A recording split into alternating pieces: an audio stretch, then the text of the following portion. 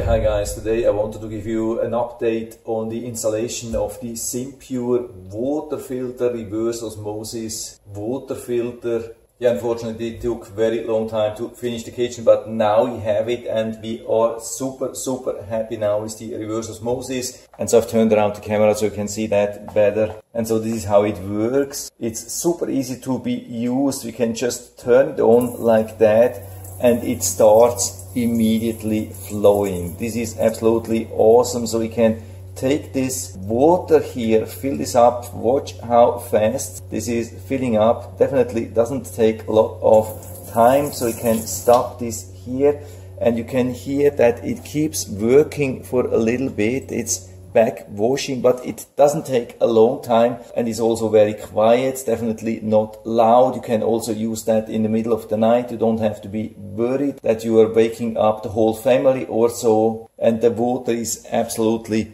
fantastic, I can tell you. Super low ppm. I'm filling up here also a glass of water from the normal tap, so I put this on the left side here, and I'm filling also a glass of water from this absolutely brand new LG fridge with brand new filter. Okay, I would say I changed that for a little bit. So we have the original water from the tap on the left side, then we have the LG filtered water, and then we have the SimPure reverse osmosis water. And so let's test first the original water. I hope you can see that now shows 250 ppm, which is pretty high. I've seen that already higher, sometimes up to 280 ppm. Definitely not a good thing, but of course depends on what's in there, but I can definitely smell there's no good stuff inside. There's a lot of chlorine. And then we have the filtered water from the LG water filter. You can see it's a little bit lower, but still 215 ppm. Yeah, it didn't filter out a lot. I mean, it filters out somehow the chlorine taste, but not much more. Definitely not dissolved chemicals. And now let's do the SimPure reverse osmosis. And you can see we are down at only 8 ppm. 8 ppm. That's an absolutely awesome result. You can Google for that, reverse osmosis filtration systems which deliver such low results are considered absolutely awesome. And also something which I really like is that the pH number is not too low. You can see solid 6.8. I've measured a couple of times. It shows every time same number, which is just slightly below neutral. And I've measured this with a brand new, freshly calibrated pH meter. Of course, if you like the pH higher, like alkaline water, you can use alkaline drops, something like that. And this can easily increase it to pH 9 or so with 1 or 2 drops. You can see it stays steady at 6.7, 6.8, around that, no matter how long I wait. And so of course the question is then, how can we do that? So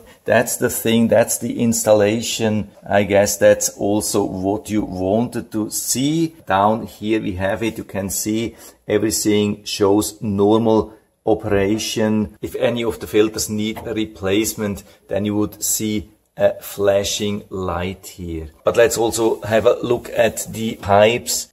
And the first thing here is, you can see that here in the back, the white pipe, that's the fresh water. I hope you can see that here is going along here and then going into the system and then is filtered.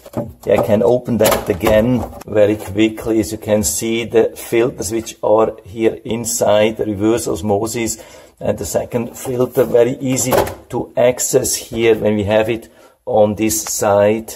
And then after the filtration we have the blue pipe which is pumping the filtered water. You can see also in a cycle and then pumping this up here. I hope you can see that goes up, and then up here we have, of course, the faucet here. By the way, regarding the installation, it's installed in a normal standard opening. We tested that with the kitchen installer It's a little bit large, but you can see it still covers everything. So it sits nicely here on top, not moving. And it's exactly using the same hole as this one here and also as the air switch here for the incinerator. So you don't have to drill another size hole, just normal standard hole. And here you can just activate that. You can see how easy this works. I love this awesome, beautiful, steady flow. And after that we can just stop it, reduce it, and it keeps backwashing. And that's the red pipe here, which is pumping then the backwash water through the pipe, and then after that it goes here. So you can see it's after the garbage disposal, but of course before we have this U-bending, and it's higher than the final drainage here. So it will never be affected by standing water or so. What's the good thing here? We have all these horseshoe clamps which are securing the pipe here inside. So whenever you have to do something, you need to pull out this horseshoe, and then you push this white safety ring here inside, and only then you can pull out one of these pipes here. So they are really nicely secured, and so we have this installation since now 2 weeks, and we never had any problems with leaking or so. Everything has been working absolutely perfect. And regarding the power, we are using the power here in the back, and I think the power is combined with the dishwasher because it's using only very low power. It's no problem. So the electrician didn't have to pull a separate line here. That's also very, very important. That saved us a lot of work. And then we have the transformer mounted up there, and the cable goes then into the back and powering the whole system. What surprised me here is that it didn't take up more space. You can see we still have a lot of extra space for some other stuff here. And it's looking really good, I would say. Fits perfectly to the stainless steel of the sink. So overall, I would say that's a huge success, huge improvement regarding water quality. Finally, we have super clean water here directly from the tap, and the whole thing can be easily rotated to the side. So you can, for example, put a glass like here and then turn it on. Just leave it here, so you don't have to do anything. By the way, we don't have to use the full power of the water. We can also reduce it. Of course, I have to push this here a little bit. You can see we can have it running much slower if you like. Turn it off easily, put the thing back. Yeah, really, really nice. So it's definitely a huge improvement for us now to have this fresh filtered water here, so we don't have to transport so much bottled water anymore. I think it's also very beneficial to the environment, and it's much more convenient to have the fresh water directly here, so we don't have to go to the fridge. And I mean, it's also not the same thing. This is much more purified, and what's also important to know that it has much less calcium, so also all the machines like coffee makers will last much longer. Yeah, an absolute great thing, was definitely worth it. Huge success, huge improvement, so much more convenient, and huge health plus. So full recommendation from my side.